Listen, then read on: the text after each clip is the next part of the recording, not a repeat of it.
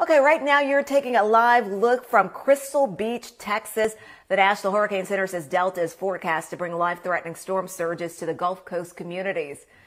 Let's now turn to meteorologist Brittany Beggs in our Storm Alert Center as we take a look at the very latest on Delta and what they can expect. Brittany. Just a couple miles off the coast there, wave heights are anywhere from 8 to 12 feet. So we're already kind of seeing some of that wave heights. And I do have a graphic I can show you coming up probably in the next half hour. So stick around for our 12:30 hour. Here's the latest track from the Hurricane Center. Now, the only change really from the 7 o'clock, 8 o'clock advisory is the max sustained winds have gone from a 120 to 115. So not much change. Movement is northward 12 to 13 miles per hour. It is still a Cat 3, about 130 miles just south of Lake Charles. So here's the new track. It'll make landfall, I'm thinking, between 4 p.m. and 9 p.m. Eastern. So that would be 3 p.m. to 8 p.m. Central Time by the time this makes landfall as a Cat 2. So there's just a little bit of weakening expected this afternoon and into tonight too. Once it makes landfall, additional forward speed, we always know once they make landfall, they significantly lose their intensity because all those ingredients are kind of cut off. As we pull this in motion, it's by Saturday night into Sunday, it's a remnant low, becomes a depression. That means those max sustained winds are going to be under 40 miles per hour. But with the cone of this, with the track of this, by Sunday, the winds are going to be picking up around here, Saturday night and into Sunday morning, especially in our western half. And it's because of the tropical storm. And even though it'll be weakening, it'll be a depression, some of those winds with the depression are going to increase in our area. So higher elevations, heads up. This is Saturday night into Sunday when we're going to kind of feel the effects of the wind from that. And I'm going to show you our wind gust here in a minute. Meanwhile, the rain has begun here. This moisture is from Delta, and then you have felt it if you stepped outside today. It's muggy, it's humid. Those dew points have risen. So the dew points stay in the 60s all the way through Monday for us.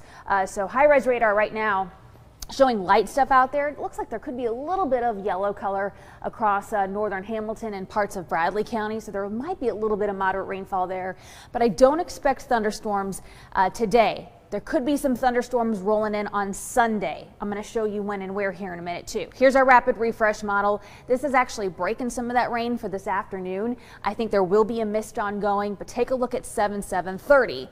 Moderate rainfall possible. Unfortunately, this is just in time for game time for a lot of folks. So if you're headed to high school football games tonight, bring an umbrella, bring a poncho, bring a towel to wipe down the bleachers.